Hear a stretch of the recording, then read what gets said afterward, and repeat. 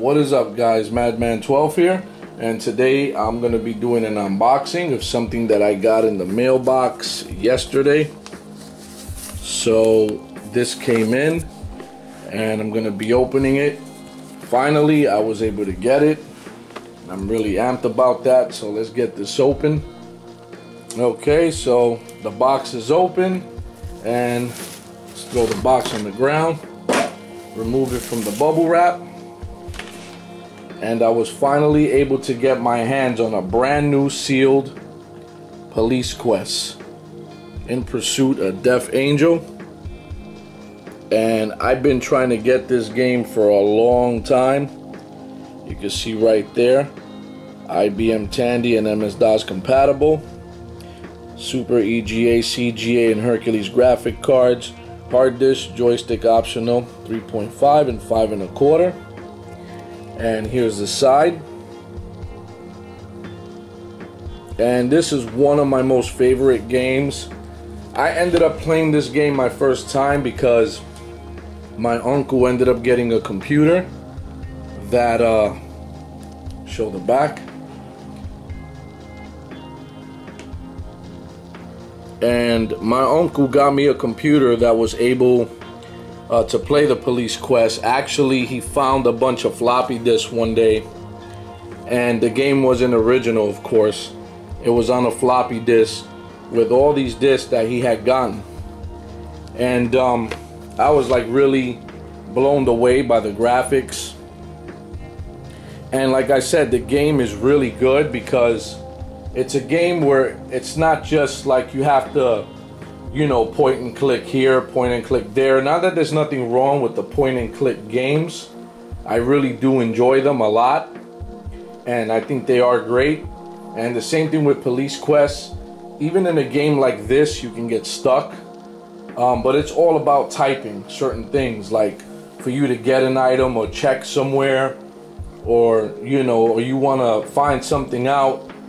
You know, you gotta like type, and that really does help the person a lot in the sense of, you know, trying to figure the game out. And this game, again, like I said, this has been something I've been hunting for a long time. I was able to get myself a used copy literally about a week before this one showed up. And the used copy doesn't have the slip case because this is like a slip case. So I'm going to be showing that right now. So you can see right here on the left, this is what it will look like when you remove the Police Quest slipcase. And you can see right here it's a little bit yellow, but going around it, once you remove the Police Quest slipcase, the box looks like this, and there's nothing here on the sides or the top or the bottom or the back. It just practically shows like mountains and trees and stuff like that. So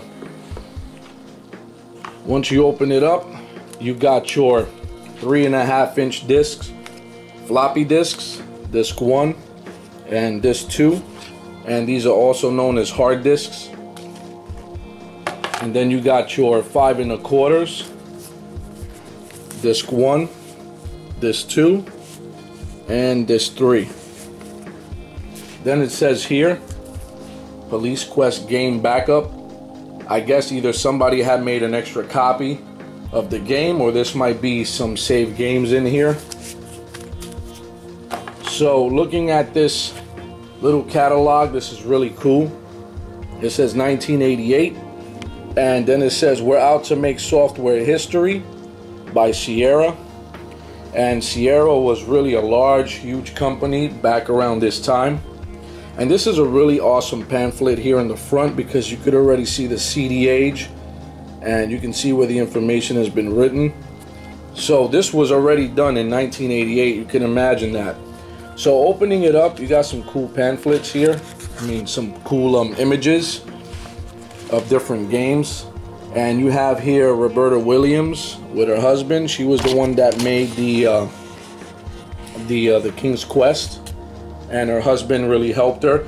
You can actually check that out in a documentary called High Score on Netflix. And changing it again, You can see this was like one of the games that she first started on.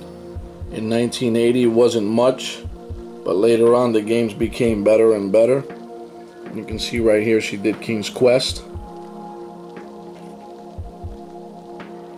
And this is really cool because you don't even see things like this anymore. So checking it out, going to the next page.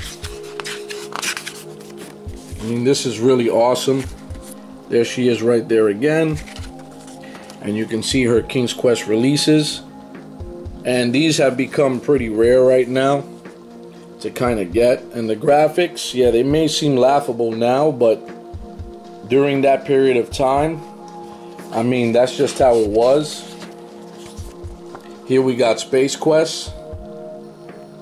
That wasn't done by her, that was done by somebody else. I think is these two guys right here. I've never played Space Quest, but I would like to get my hands on it. And to the left you have the land. This is the Land of the Lounge Lizards. I guess this is Larry something, whatever it is. Leisure Suit Larry. Never played this game neither. And the graphics, they all kind of resemble Police Quest.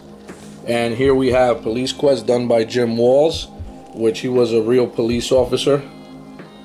And again, this game, Police Quest, I played it so many times. I mean, I fell in love with the game.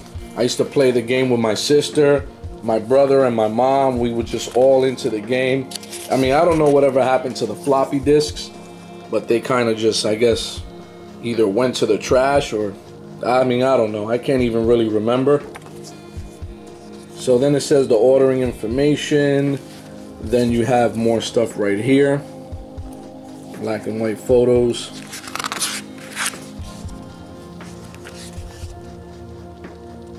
Wow, look at this. Win a radio-controlled helicopter.